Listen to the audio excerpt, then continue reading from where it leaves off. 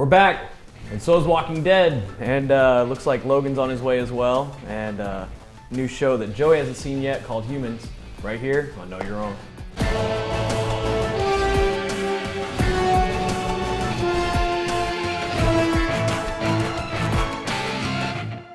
Hey, we are back. Like I said, it's been a while, but Joey and Mike and myself, as usual, are here to talk about some nerd stuff. So since Walking Dead's decided to return for second half of 7th season, perfect timing for us to get back.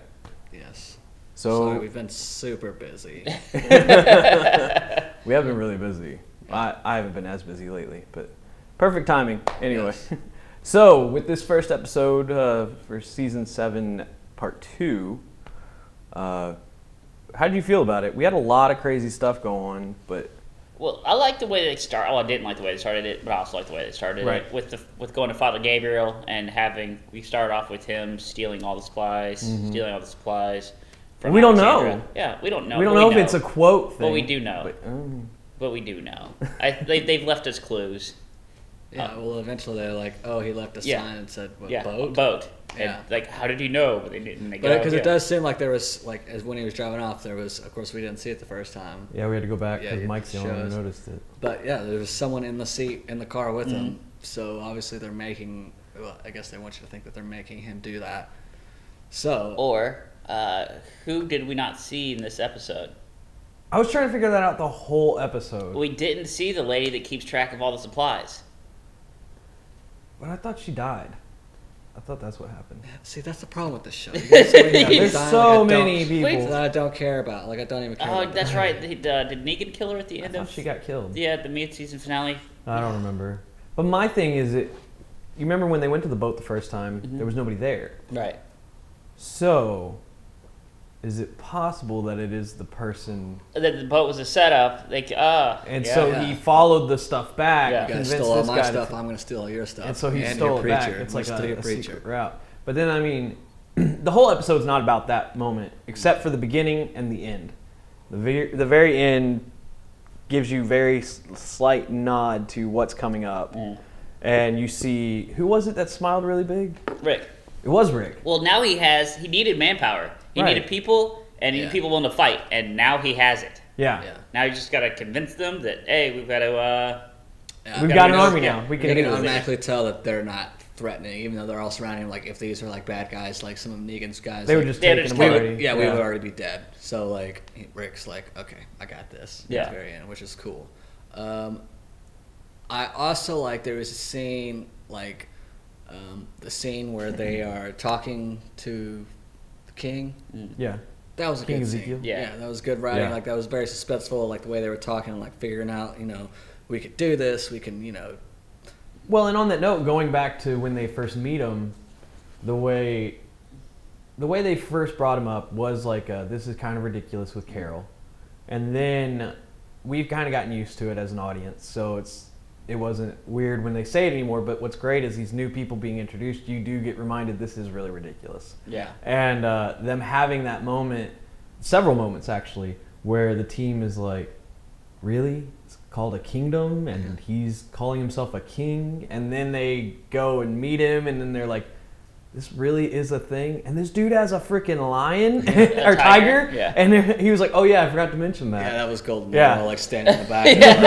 We're not walking up there. Yeah. Screw you, tiger. But that was what was funny, is you're getting similar reactions you forget about because these new characters are reintroducing an older character to the audience. So. My issue with the kingdom, though, is like you get into some crappy writing when they start going there. Like I don't know, the dialogue takes a turn. Yeah, like Jesus, it felt a little slow. Yeah, Jesus didn't have the best performance. I felt like he had to have like a Buddha moment. Yeah, where he we've was like, seen we're him always here. We've seen more come from him. Yeah. From the actor, and it's felt. I don't think it was his fault though. Yeah, I think it was the writing. I think it probably was a little bit of the writing, especially like that scene where they're talking to the bald guy at what's that?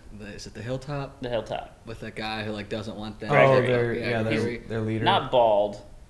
He's bald. Baldy. Definitely comes over. The older guy. The leader of the hilltop. But yeah, like that whole scene, didn't like any of the dialogue really, especially coming from, well, there was like the Jesus stuff that he said, and then what's her name? See, I know what he did. I know. You know why we don't remember their names is because they die. Like we're never sure if this character's sticking around or not. Right. So like Rick, Michonne, Carl, Aaron. Now we remember Aaron. He's been around long enough. I still haven't yet. He's still Daryl, Carol Morgan. Those are classic characters. I was thinking about that yesterday when we were watching it. The lesbian girl. What? Yeah, she was with the doctor. They were a couple. That's and I don't remember the doctor. But she started because she started with them with the governor when they had that final battle. Yeah. But that's my thing. Is it's just like I was thinking about this yesterday when we were watching it. How there's so many characters and it's hard to remember all their names, but then I start going through a list of everybody's names I do know. And it was just like, I do remember a ton of names, but then I was like, why don't I remember all of them? And it is because you're like, well, they're not that significant yet. Or like you don't identify with their story, like their personal story, you don't identify with. Even if they're main character, if they're not as involved as all the rest of the main characters, I got enough names to remember them. I'm good until you become important. I wish they would just focus on those, and they did a pretty good job focusing on the main. But why do we remember like names for characters from Game of Thrones that we? I don't. As we've got proof every time we would talk about it, I would get all the names wrong. Well, but I remember the names from Walking Dead, from Game of Thrones. I remember the side characters' names, the tertiary characters' names, way better than I remember. That's just because you're more. I just think they're more interesting. Yeah. And they are unique names.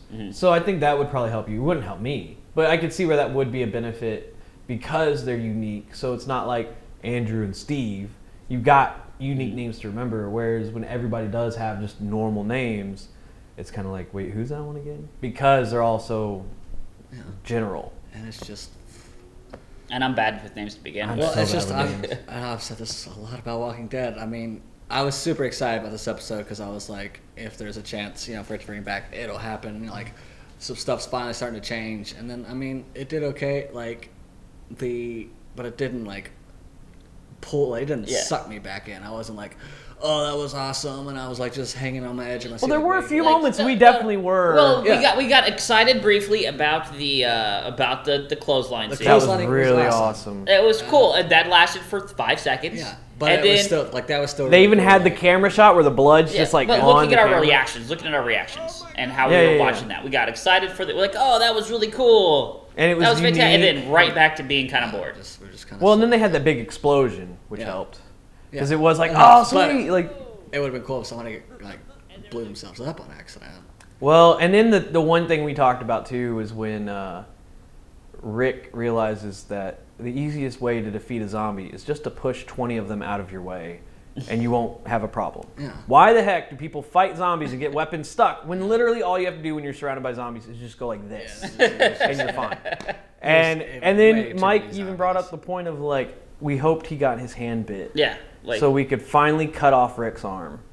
And I think with Carl having one eye and Rick having one arm would be awesome. Because now these two characters... would mirror the comic. Well, not just that, but it would also add a level of tension in the sense of ability. Because Rick's always been so capable.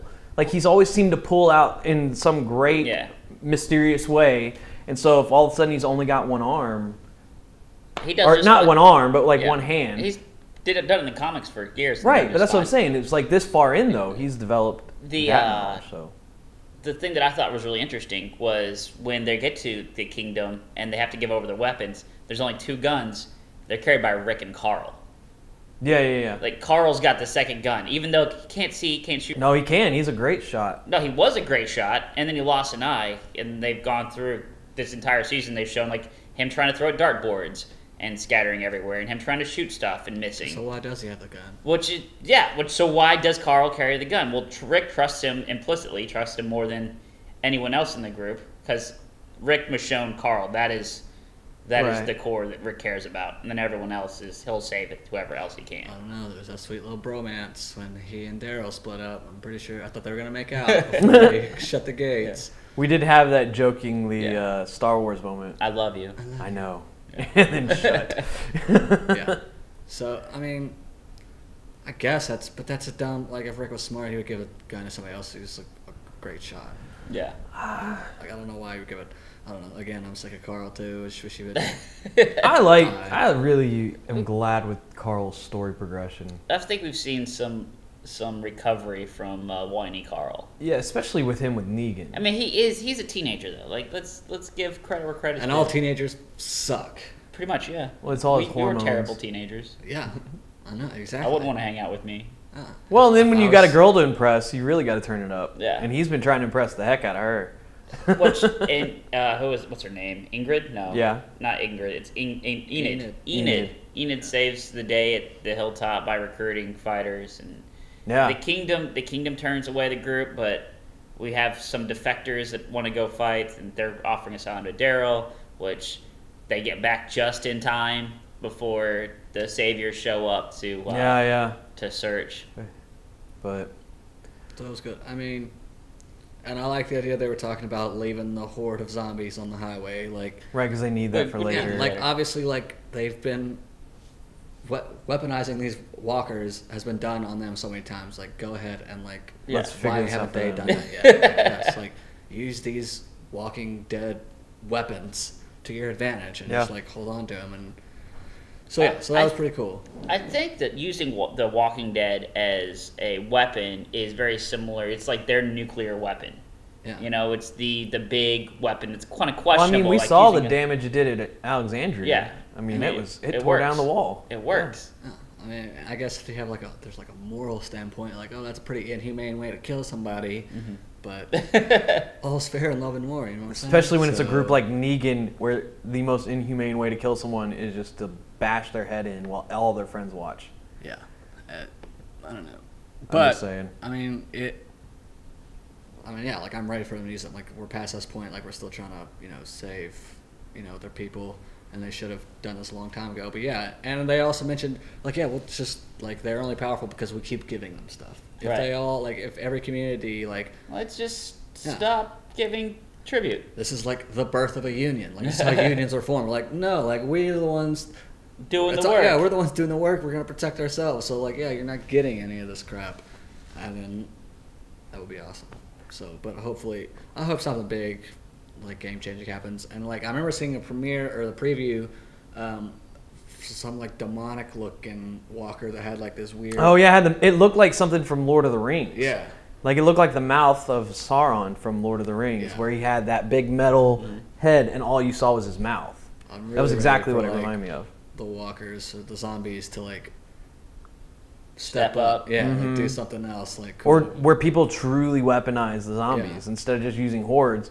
They literally, like how Negan has that field of zombies posted up, to have them now capable of like resisting human attack. yeah That's pretty intense. Like Yeah. we need that amped up so moment. come on Walking Dead, get on it, do that. Yeah. That sounds awesome. Yeah. Yeah. But we'll see. So what, we got like 8 episodes left. Yeah. I didn't like a lot of the direction that we had early on in the show, like early on in the episode, but I loved all the epic shots. Like we had these epic ensemble shots where we panned through the group. That is a big ensemble now. Like, yeah. That is especially lot with of all characters. 3 of those communities coming together now. Well, There's so many I'm more. just talking about like the core characters. No, I that know, we're but I'm following. saying like you got them, and then you got Jesus now falling into it. You're gonna have that one guy probably come into it from the other group From the kingdom? From the kingdom. I mean, it's just gonna keep growing, and obviously people are gonna get killed soon. I feel like they're gonna kill several characters off this season. Oh, they have to. They've made this cast Yeah. so large. They're gonna have to kill some of them off. And And they're I- setting up for war. Yeah, and they even mentioned how a lot of people are gonna die, not just the bad guys. Winter is coming. Yeah, basically. Yeah, it is. It's like the winter is coming for Finally. Walking Dead, which would be crazy if you had most of the main, not like all of them, but most of the main characters kind of wiped out. That might be a good refresh. As much as I hate to lose a lot of these characters, a new refresh would be keep some of the core people and some of the side people, get rid of a lot of main people, so where it's just like Who do we kill? crushes you. Who do we want to kill? Rosita's gonna die. Rosita? She'll die. Okay, why? Because have you seen how like annoying she's getting? She's being super Moody. bitchy for no reason. Yeah. Well, like especially with I think she's got a lot of reason. yeah, but the way she's like dishing it out is not reasonable. And again, I think that's the writing's fault. But Yeah. But I think Whatever. Rosita's probably gonna go. I wouldn't be surprised if Rosita went. If what's her name? Because this is the moment where we actually have it on. This is the moment I was talking about. Sasha and Rosita. I think if Rosita went, or I bet you if Sasha went, Rosita would have a redeeming moment and try to save her and get killed instead, or get killed as well. Because they have this distance they're building with them, I bet Rosita would break it to try to help her. And I don't want that though. Like, don't give me something we can predict. Don't make it right. But obvious. I mean, it's an emotional tug. And then you've got this guy on the right. He'll probably die because he's becoming a really cool character. Yeah. Like, he's becoming really cool really quick. Yeah. And then I bet you. Let's see. Morgan will probably live because they need a pacifist. Yeah. Someone to oppose Rick. What do you think? The preacher guy? You think he'll live? Gabriel. Yeah. Gabriel. I really wonder. I really wonder if they're going to take out Norman Reedus this season. They're not. You think? No, because if Daryl dies, she'll probably die. I'm trying to think of the guys who would die. Jesus is too new. He won't go. Maybe we kill Rick. I've been talking about this since like season 2. They won't kill him this season. They won't kill him next season. But maybe at the end of next season we kill Rick. I mean, maybe. I love Daryl. Daryl is my one always favorite character. Like, he's never let me down. But with that being said, if you took him out, it'd be an emotional pull. Mm-hmm. And I only think the reason he's really still alive is because of ratings. Yeah. If they killed him, like, they're already doing not so hot in the ratings. Well, they're just on the decline because it's just a longer series. Yeah. So like, they still have their number one show, their top show. Yeah. It's like saying, like, we're number one with 10 million. Well, now we're number one with 8 million. It's like, technically your numbers are going down, but you are still. You might want to re-say all of that because you were scratching and moving your mic when you were talking. I did this. Yeah, okay. Your mic's moving around. Oh, that's fine. We'll just. But yeah, and that's the thing is I think Norman Reedus is hitting a really good character point right now with the Negan story. And I would love it if he went out killing Negan. I would love it. Not Rick. If Daryl got to. So the season after that, they could just run into more bad people and do the same thing over again. I like how you think how you guys are thinking Negan dies this year. Yeah, that's what I'm saying. Like, I don't think he should die. Like, I think Negan's the best bad guy in the show. Oh yeah. He's better than the governor. Yeah, let's just let Negan not die. Yeah, well, yeah. But don't do a governor moment where everyone but Negan dies and then he runs off and comes back. Right. Because that's happened already. So how do you sustain this? The show's already happened already. Yeah, like it's a pretty cyclic show. Yeah. Right, but that's what I'm saying is how do you get out of that and you do these certain things, especially because the show is good at not holding up to the comics. Right. Daryl, for instance, is the perfect example. Well, actually, the show the plot follows the comics. Right, but a lot of the characters get introduced differently or the characters later. You might have minute changes. The characters. This character plays this role instead of that character. Right. You know, they just kind of... Or they get introduced a lot later, or they get introduced a lot sooner, and they go out a lot But the plot itself sooner. still follows the show. So your core characters, your Rick, your Michonne, your Carl, your Negan, right. those characters so how do you are going to maintain... You take some of them out.